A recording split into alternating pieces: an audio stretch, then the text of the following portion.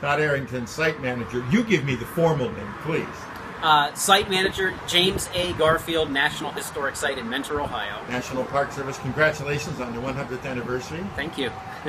All right, so they're going to get these bobbleheads of Classic Park, 1,500 of them. What do the individuals holding those bobbleheads absolutely have to know about James A. Garfield? Oh, wow. Great question. Well, we're very grateful to the Lake County captains for the Garfield bobblehead event.